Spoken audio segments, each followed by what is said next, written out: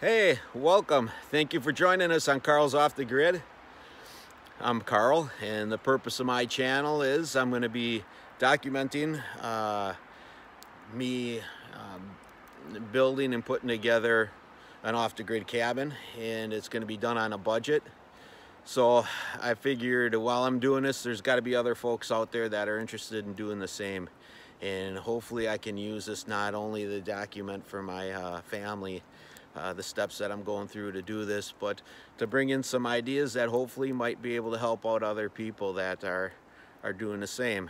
So on this week's episode, what I'd like to do is I want to talk about how I'm going to bring a little bit of modern convenience into my cabin at a cheap price, and that is we're going to be introducing solar.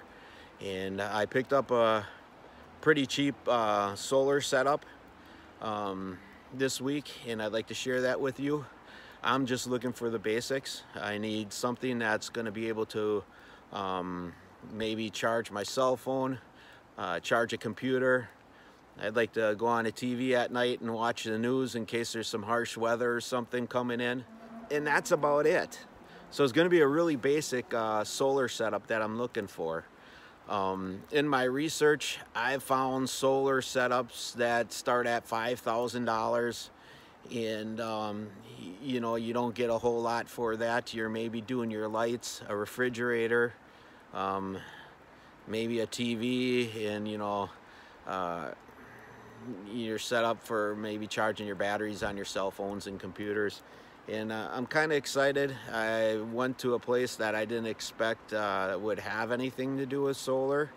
It was brought to my attention via YouTube, and I seen it in another guy's video, and he was kind of thinking about using it at his cabin. And I thought, you know what? This might be a good setup, and it might fit in perfect for something that I'm looking for. And it may be able to help you out too. It's a budget solar kit that we can power everything from our TVs to charging our cell phones, our computers, running our lights at night, and not have to depend on anybody or anything other than the sun. And so look forward to talking with you a little bit more about this, and let's head back to the man cave, and I'll break out the system that I picked up, and hopefully it's something that might be able to be helpful to you guys. And if you're looking to do something on a budget without spending a ton of money, I think this might be helpful for you. So stay tuned, and let's head back to the house, and I'll show you what we got.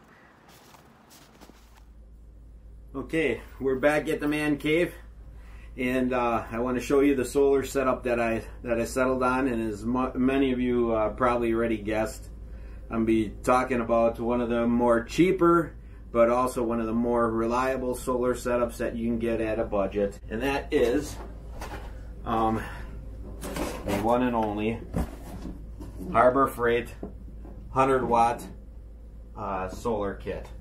It comes with the 4 panels, comes with a charge controller, it comes with 2 lights per kit, and all the needed wiring that you need for it. And we're going to go ahead and we're going to give you a review on this and tell you what we think. I'm basically going to use today as just an instructional video showing you how to put it together. The test is going to come once we get the cabin put up. I'm going to be running all my power equipment off here. When we first get the cabin set up, all of our lighting is going to be ran off here. And I'm planning on using 2 kits. I purchased 2 kits. They're $146 a kit, I believe. The only thing that the kits don't come with is your power inverter, which I picked up a 2,000-watt power inverter, and I think I paid $65. It might have been $45 or $65. Sorry about that. It's the Jupiter 2,000-watt kit. This inverter comes with three 110 plugs on it, and it has a USB port off on the side. And then the charge controllers that come with this solar setup, those have two USB ports for charging cell phones and computers. And then it has additional wires where you can hook a bar up off of it and wire as many low voltage lights and stuff as you want to it. So it's a pretty cool setup. You know, you're looking at, I bought two kits, that's roughly $300. It doesn't come with the Marine deep cycle batteries. I had to purchase my own deep cycle batteries. Actually, I didn't purchase them. I had some leftover ones laying around the house. I'll be running two of those off this setup. And then the inverter is the other thing that you need to purchase. So let's go ahead, and I took the stuff out of the packaging because I didn't want to waste too much time on this video.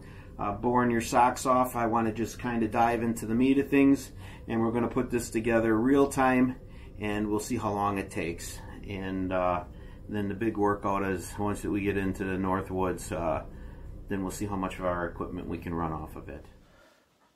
Okay, I got everything laid out. You can see here's the 4 panels. I just took them out of the packaging, and I'm going to grab the camera here for a second. I want you to see something. Well, I guess you can see it. Look right there. See that little blue light that's on the panel? That's to indicate that this thing is already working. Right now we have very low light conditions. It might look bright in here. That's because I have my basement lights on. I have one window in the basement over here, and it's about 4:15. The sun's already starting to go down, and there's very limited light, and these things already are picking up power and ready to charge. So here's everything that comes in the kit, plus a couple goodies that I got. Like we talked about, my deep cycle battery, that's mine. That I had to purchase. That does not come in the kit. And then the inverter, that I had to purchase separately, and like I said, it was anywhere from $45 to $65 for a 2,000 watt inverter. All these wiring harnesses, they all come in the solar kit. You basically have everything you need to put it together, other than the wires to connect the inverter to the battery. Those you have to come up with something, and yeah, otherwise, you know, we've got everything here. We're ready to start. So this thing here, this big mess of wires, it's to tie 4 solar panels together. It's pretty easy. You know, anybody can figure this out. You don't have to be real mechanical. These just plug. Each socket plugs into each other, and it can only plug in one way. So there's no way of you being able to mess it up. We'll hook up all 4, because I want to see, this is my first time ever seeing one of these kits. I want to be honest, and I want to give you an idea how long it would take to hook something like this up.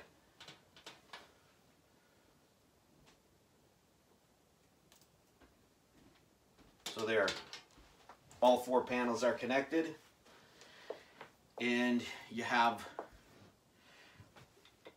just one wire now coming off of that big conglomeration of wires. I believe each wire comes with an additional 20 feet of wiring, so if you want to store these far away from your little cabin, your RV, your tent if you're camping, you know, you don't have to have them right on top of you. You'll be able to move these things around and set them wherever you want so that they can catch the sun.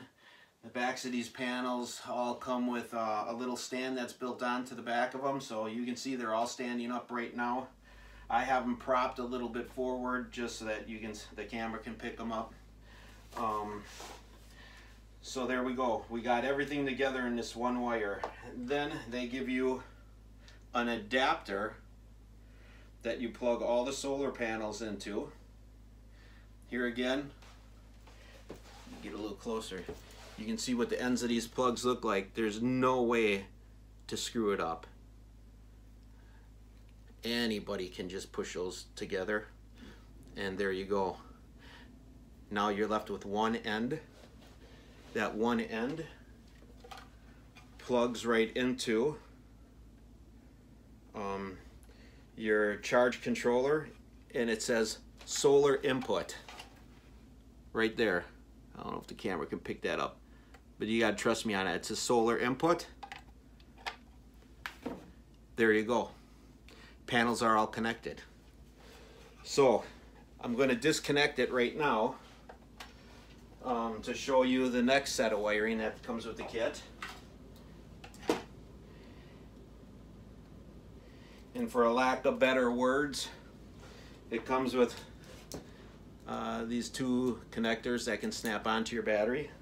I sometimes call them roach clips or whatever. The hippies will love that term. I don't know what the right term is for it, but that's what we're going to use. And then on the charge controller, right at these two, there's a picture right above it of a battery, a car battery. I don't know if you can see it or not, but trust me on it. There's a picture there. And it has a positive and a negative. And the wires are come marked stock from the factory with a red and a black. That red is going to be your positive, and the black is going to be your negative. So I'm going to go ahead and loosen up these screws in the front. This will be the one tool that I need out of the whole setup, is a Phillips screwdriver. And I'll slide that wire, if I can get my fat fingers out of the way, slide that wire right there and tighten up the screw. That's one wire in, and then I'll take the negative, put the negative on the opposite side. I guess I didn't have it tightened all that well. Give me a second where I'm not doing this here directly on camera. It's going to be a pain in the butt for you guys because you can't see what I'm doing, but it's going to be easier for me because I'm old and I don't have my reading glasses with me. Okay, that's a negative.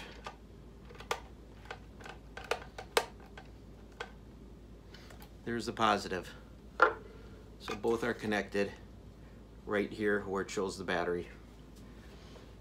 So now from this point, this charge controller gets connected directly to the battery. So the positive goes on the side that has the plus side. The negative goes on the side that has the negative terminal. So those are both connected. Now that we have some place for the power to go, I'm going to go ahead and I'm going to plug in the solar panels.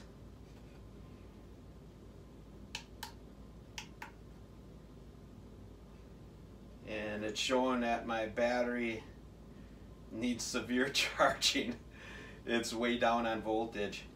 But basically, this is all set up now. We're ready to go. It's ready to do its thing. The only thing that I haven't hooked up, and I still need to make the purchase of it, is the inverter to change your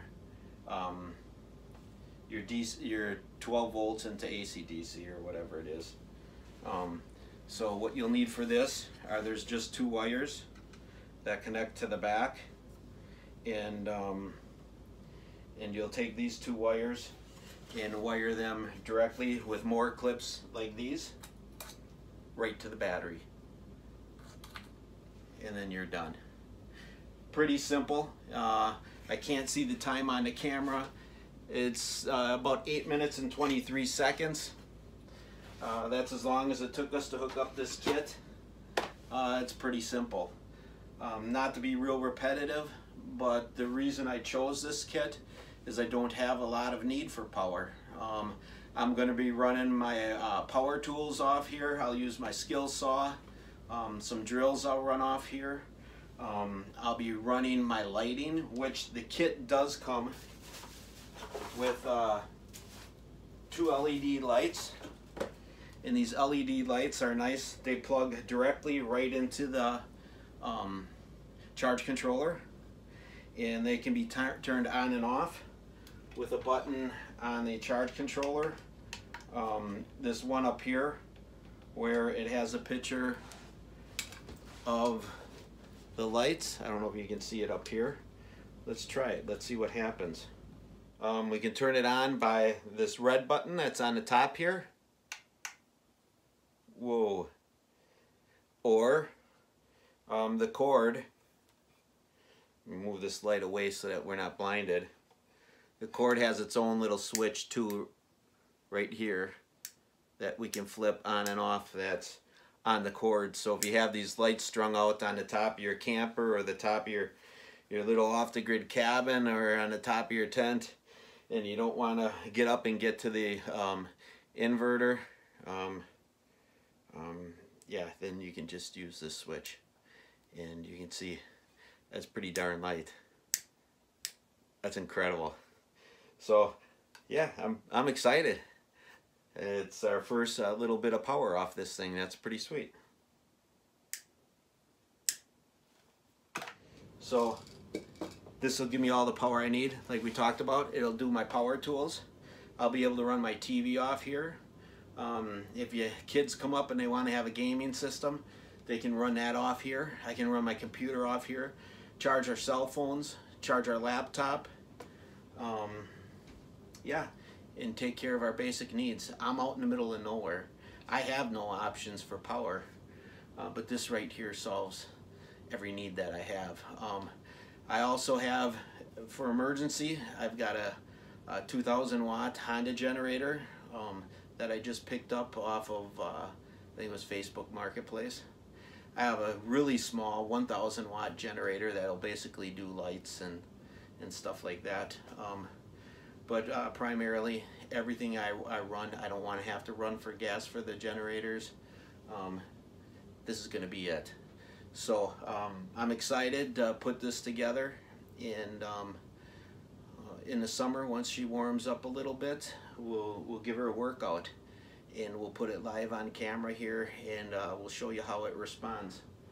So all right, I hope this helps you out and gives you an idea, if you're working on a budget, what you can do to get solar to your place. It's relatively cheap, easy to put together.